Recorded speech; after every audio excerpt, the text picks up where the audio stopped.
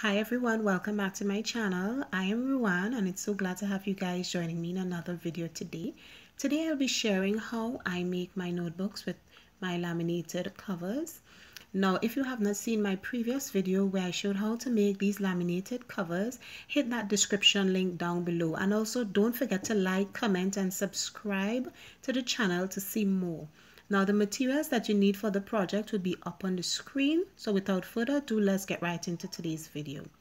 The first thing I did is punch out the holes on the lengthwise side of the paper. And in order to get more holes, lock number, the second to last hole, and pull out hole tab 10. And I just repeated this for all the pages.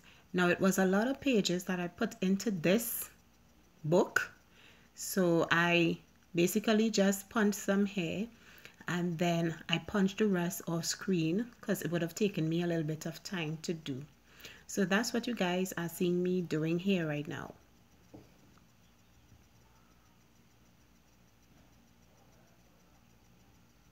And this is done using my cinch.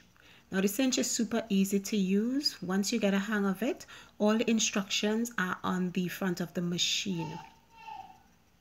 The next thing, these holes are about 21 and I usually count out 21 on the binding coil, and then I just placed it on the side because I'm going to put the paper now onto the binding coil. So I am loading the binding coil by putting all of the pages first, and then I will place the front cover right side up and then the back cover of the notebook wrong side up.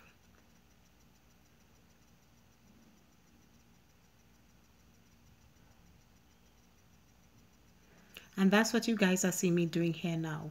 So the next step is to remove it from the binding side, and for this I will be using a 1-inch coil. So I have set my machine to 1 inch, and then I'm just going to put the coil into the clamping side. That's what I call it. And then I'm just going to press the lever and close down the coil in order to close the coil for the notebook. A really simple process, and basically after doing this, your notebook is practically finished.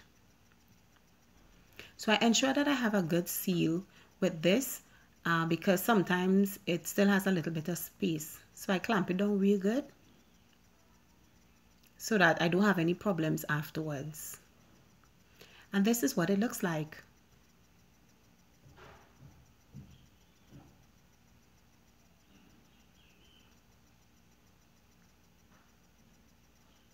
And the last step for the notebook is just to flip that cover, which I had placed wrong side up, because I want it to now be the back part of the cover. So by doing this, I have locked the notebook. And my notebook is finished. Super easy.